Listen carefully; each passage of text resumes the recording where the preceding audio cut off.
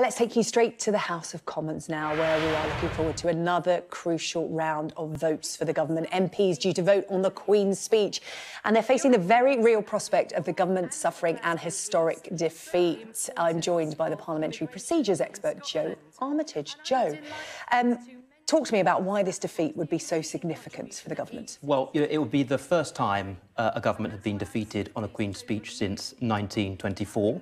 And only on 4 separate occasions in the 1800s has a government faced a defeat on its Queen's speech. So it would be very significant historically, and ordinarily it would result in the government resigning and going straight into a general election. But as we know, the Fixed Term Parliament Act has plagued the political system since 2011, and it's no longer within the Prime Minister's gift to go straight into an election. So in essence, it wouldn't really be massively substantial for the country because the government would continue, but it would be the House of Commons indicating that it does not have any confidence in the legislative programme that has been outlined by the government.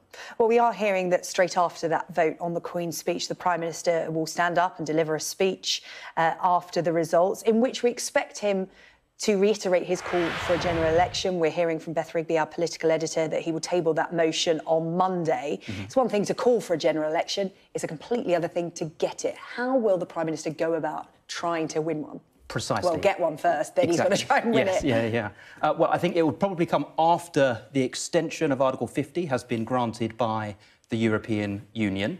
And if it is to October, or January rather, 31st, then the Prime Minister will say we should use that time to have an election, and it will have a motion introduced, and that will be something that requires 2/3 of MPs to get a general election, probably in December at some point.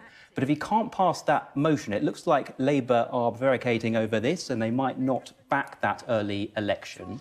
If that happens, then he does have 2 other routes. He can have a vote of no confidence in his own government and hope that the opposition MPs, goaded by him with that vote, actually decide not to vote confidence in his government. He could be in a bizarre situation where if they don't go along with that, they're actually saying they've got confidence in the government. And that would be a perverse situation. Or he can introduce a short bill to try to amend the Fixed Term Parliament Act and say, notwithstanding revisions in it, we should have an election on a prescribed date. But the risk with the parliamentary approach and legislative approach would be that you could have that bill amended to, for example, allow votes for 16 and 17-year-olds or a number of other different provisions in the favour of the opposition parties on Brexit, because obviously this election would be all about Brexit.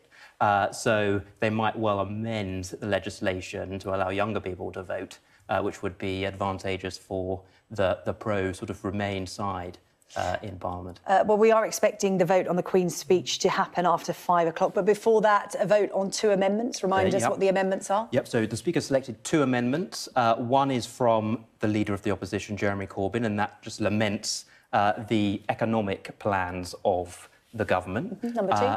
And number 2 will be in Blackford, the SNP leader, and that laments the end of freedom of movement that would come through Brexit. OK, well, MPs will be voting on those 2 amendments after 5 o'clock, and then there will be the vote on the Queen's speech, as I've just been discussing with Jo. A historic defeat on the cards for the government, the first time a Queen's speech has been voted down since 1924. We'll be back after 5.